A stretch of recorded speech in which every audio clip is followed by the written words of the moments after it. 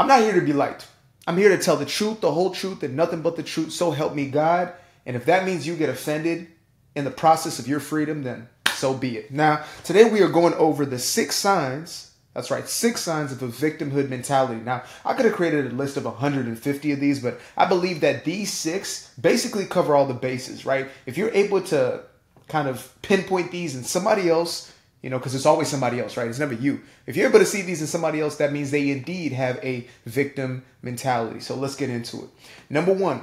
They find a way to make everything everyone else's fault. So this is classic victimhood mentality, right? The ability to make everything in one's own life somebody else's fault. And I remember being that person. I remember being the guy who just believed that everyone who came into my life was problematic. Everybody who came into my life would cause some type of disruption, that everything was everybody else's fault, right? My finances were the government's fault or my client's fault. My romantic situation was always my partner's fault. Right? My happiness was everybody's fault or the lack thereof. Therefore, I never took any ownership or any responsibility over my own life outcome. So that's classic case number 1 for victimhood mentality. Number 2, every situation is used as a means to get sympathy and pity.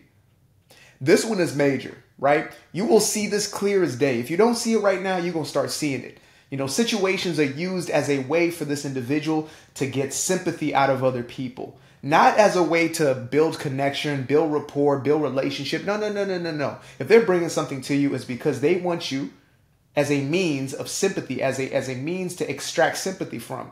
Because what matters most to them is getting attention, because there is some type of deficit in their life, right? There's some type of perceived void that they have, and they believe that getting your attention through getting your sympathy and your pity is their solution. So there's that. Number 3, they seem to have a problem for every solution. This one right here, like this one needs just an extra ear to listen to, right? Or an extra perceptive view to really, really deep.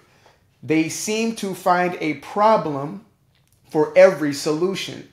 Meaning anytime you bring solutions to them, they will find a problem within it in order for them to remain the victim. They cannot inherently find a solution because that would mean they're not a victim, you see. That's the whole thing about the victim mentality. You have to stay the victim. That's the entire game. That's the way that you get your validation. And so they will continuously poke holes into your solutions in order for them to find a problem so they can remain the victim. You'll give them a meal plan and they'll say, but it just won't work for me because this, that, and third, right? You'll give them an entire schedule of how they can build their life out in order to get the goal that they want. I just can't. I'll give them a microphone, a camera, everything that they need. And they'll find some way, some shape, and some form to get themselves back to problem, victim, to there seems to be no way for me. I'm stuck. Things never go my way. They have to find themselves back in that place, back to square one, as they used to say back in the day. Number 5, they believe everyone else should change. Oh, wait, hold up. Number 4, they don't want solutions. They only want attention. So that one's connected to number 3, right? So number 3, they want problems for every solution, or they'll find a problem in every solution. Number 4, they don't want solutions. They want attention. And this ties back into the validation aspect, right? They want your sympathy. They want your pity. They want to extract attention from you because they view attention, any sort of attention, as love. They were programmed or conditioned into believing that the only sort of love that existed was when they would get attention, whether it was positive or negative attention, right? Even if people were just, tired of them, but still listening to them, they're like, I'm at least getting some attention. At least somebody's listening. It could be, negative comments in the comment section, but at least they're getting attention. And so they don't want the solution. You come to them thinking practically. You come solution oriented and they come to you victimhood oriented. And those two don't mix like water and oil.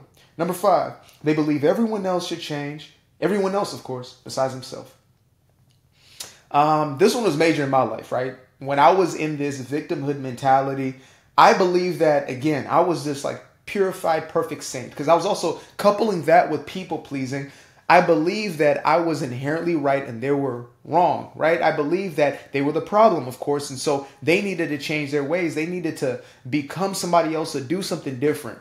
I wouldn't call it inner work back then because I didn't know what that was, but they were the ones who needed to do the work and not me. And so I lived this life of perpetually feeling as if, everybody else just seems to be problematic. Everybody just seems to, they need a change. Like they need to do something different.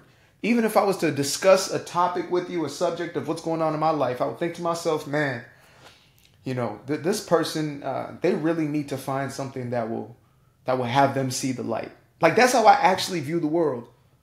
And coupled with religious programming and conditioning, that was a whole different mixed bag. But that one is vital. That one right there. And sometimes it could be so covert, right? It could be so covert. It could seem so innocent. They could come to you and say, oh, man, this person really needs prayer. Oh, this person right here, we just really need to help them out. But meanwhile, they're gossiping, slandering that individual and using them as a means to remain in that victimhood mentality. Number 6. Boom, that's 6 right there. 2 flashes of 3. They view all of life through the lens of good and evil. Now, I understand that many of us look at the world and we think to ourselves, they are the good and they're the evil. And though I see the merit in that and I get what we're seeing or what we're perceiving, but I don't really subscribe to that mentality anymore. I don't see it as like, oh, there's a perfect good and a perfect evil, simply because that perspective is based in our own perception. Like if you're in war, you go to one side, they see the other side as evil. You go to the other side, they see the other side as evil. So who is really right? Who's wrong? It's up to perception, right? Now, of course, there are acts and things that people do, that are obviously evil deeds if we were to categorize it as such. But we can't just say, oh, this is evil and that's good simply because of where we stand, right? You may go in another culture and what you do is completely evil. You may go into another religious denomination or faction and you might find yourself being the evil, right? You go into a religious space when you're not religious, you are seen as a heathen. You go to non-religious spaces when you're the religious, they see you as problematic. So the victim has to have good and evil, not for the sake of good and evil, but for the sake of keeping themselves in the category of the good. They got to keep themselves as a saint. They got to keep themselves as purified, as holy, right? Look at all the good that I do. Look at the way that I move through life. Look at the way that I care. Look at my kindness. Me as, a recovered people pleaser. Look at the way I help everybody. Surely I'm the good one. And everybody else just seems to be problematic. Now, why does it matter that we extract this victimhood mentality from ourselves, from our consciousness? Well, first and foremost, it keeps you in bondage. It's the very thing that actually keeps you in the problems that you claim to want to remove from your life. Like if you actually want growth, if you actually want this evolution of your experience, if you actually want to experience more of life, you have to strip this thing from you. You have to remove this aspect of your personality, or else you'll forever be in the very same cycles that you are currently complaining about. And so that's why it matters to escape victimhood, literally. So let me run through these 6 one more time and then we're out of here. Number 1, they find a way to make everything everyone else's fault. Number 2, every situation is used as a means to get sympathy and pity. Number 3, they seem to have a problem for every solution.